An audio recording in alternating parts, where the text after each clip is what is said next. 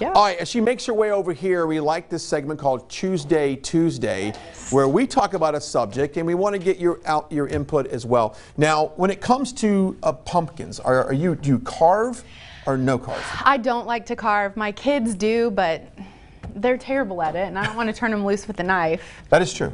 I like to just paint them or glue some eyes or some sparkles, or I like to doll them up, but I just don't like to carve them. I just don't like the mess it makes. Yeah. And then you got the little pumpkin seeds go everywhere, and plus they're using knives. Hello. I know. Let's just talk about the chances of getting your finger cut off. Oh yeah, for sure. Now they have those little like mini saws, but still. That's true. I do love to eat the roasted pumpkin seeds though. Yeah, those are good.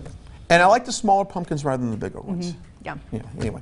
Agree. Let us know what you think. Do you Yeah. carve your pumpkins or they just sit on the front doorstep and look good? Yeah, and they'll last longer that way too. Yeah. They're just pretty on the porch. Absolutely. We love your dress, by the way. Well, thanks.